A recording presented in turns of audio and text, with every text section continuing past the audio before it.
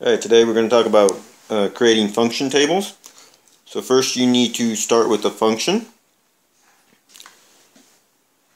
So say we have the function y equals 3x minus 2. So first we need to draw a table. And we're going to have inputs and outputs. So our input is our x, our output is our y.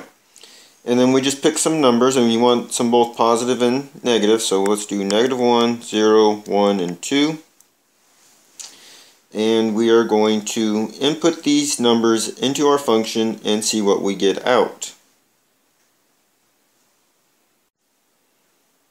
Alright, so now I'm going to input each of these numbers into our function. So I got y equals 3 times -1 minus 2.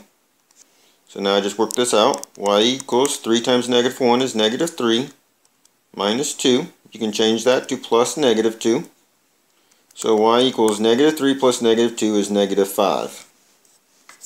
So our first output is -5.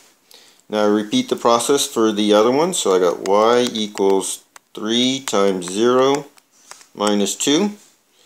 So y equals 3 times 0 is 0 minus 2.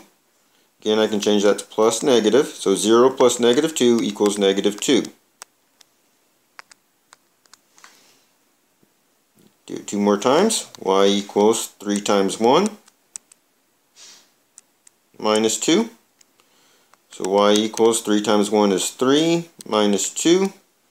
So y equals 3 minus 2 is 1. And then our last one, we do y equals 3 times 2 minus 2. So y equals 3 times 2 is 6 minus 2. And y equals 6 minus 2 is 4. So now we have a completed function table.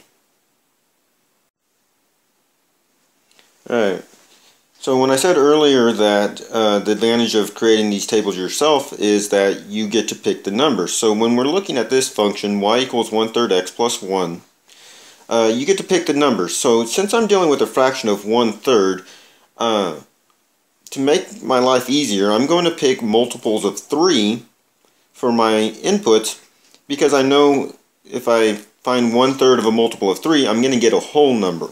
So instead of doing -1, 0, 1, 2 like I did last time, I'm going to do -3, 0, 3, and 6. So again, I start putting these numbers into my function table, or into my function. So y equals 1/3 times -3 plus 1. So 1/3 of 3 is 1, and then negative times a positive is negative. So 1/3 of -3 is going to equal -1 plus 1, and -1 plus 1 is going to equal 0. So my first value there is 0. Then I repeat the process. Y equals 1/3 times 0 plus 1. So y equals 1/3 of 0 is still 0. So that's 0 plus 1. So y equals 1. So next I got y equals 1/3 of 3 plus 1. So y equals 1/3 of 3 would be 1 plus 1. So y equals 2. And then my last one, y equals 1/3 of 6 plus 1. So y equals 1/3 of 6. That's like 6 divided by 3, which is 2, plus 1. So y equals 2 plus 1 is 3. So now I have a completed function table.